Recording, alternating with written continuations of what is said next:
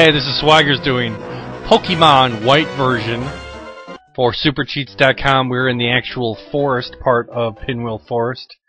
A lot of this is trainers and that sort of thing. You meet Berg here, and he's like, hey, there's this road that goes straight through, or you can go through the forest. I'm going to take the road, which is literally like just 10 feet up. You take the forest, which takes about 20 minutes to go around. Yeah, thanks, Berg. I'm just showing this trainer one because it's a 2-on-2 battle, so those are always interesting and fun. I'm just going to start showing you the unique trainers and you know, where that type of stuff pops out at. This is also, there's a lot more doubles and stuff like that around here. Also in this main forest here is Patillion. You may remember that these two are locked to white or black, so I'm getting Patilia here. If you're playing black, you get Cottony. Then you can take the one you get, like here, I'll take Patilia. You can take him back to Narcine City and trade for the Cotton Tea and then come back and get another Patillion. So that's exclusive to white. In black, you would take your Cottony and trade it for the Patillion in Narcine City. Nate Green.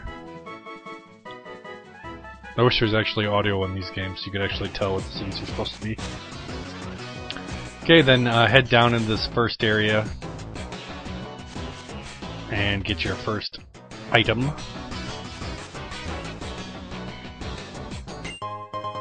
And that's a big root. Ooh, nice. Put that right away in our items case. And again, lots of trainers. Pretty much the whole rest of this is either going to be a ranger or a grunt. If you beat the rangers, and I skipped the beating part, so don't just think he just gives you berries, you have to beat him. But the rangers all give you berries, and there's quite a few of them in this section too.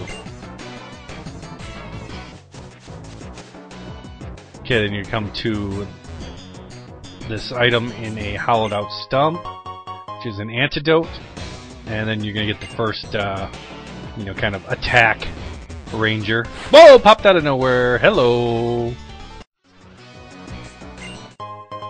And when you beat him, he gives you a Chesto Berry.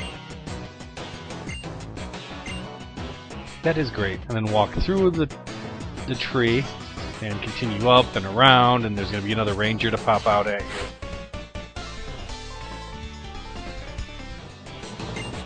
Let's fight! Yes, yes, great. Thanks, Dave. Up the tree, fight the grunt.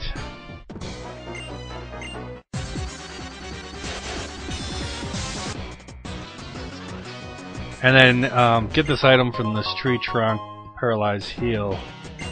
Going north through the tree is where the battle to get the dragon skull back, but we're going to go south first and pick up an item.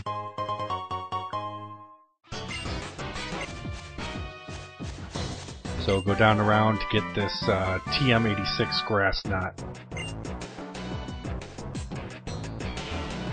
Then head north to the tree and we'll fight this grunt for the dragon skull.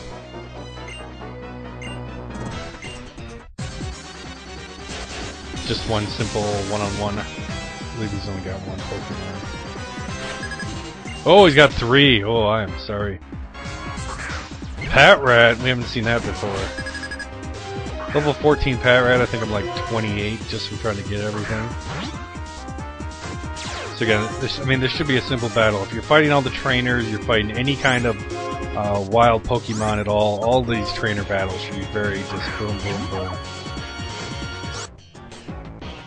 Okay, after that he's going to give you back the Dragon Skull. And there'll be a big conversation, boom, a bunch of people are going to show up and talk to you. And then Lenore, you'll give Lenore the Dragon Skull back, and in exchange for the Dragon Skull, she'll give you a Moonstone.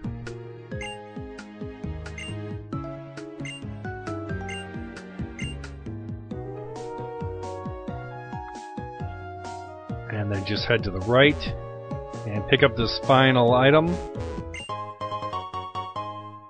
A Miracle Seed! Yay!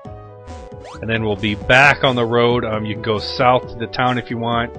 East is blocked off for now, so we're going to go north to the Sky Arrow Bridge. And first, talk to this backpacker here. So you can get Quick Claw. If you carry that item, you might attack first, so you know what you do. And then we're going to take Sky Arrow across.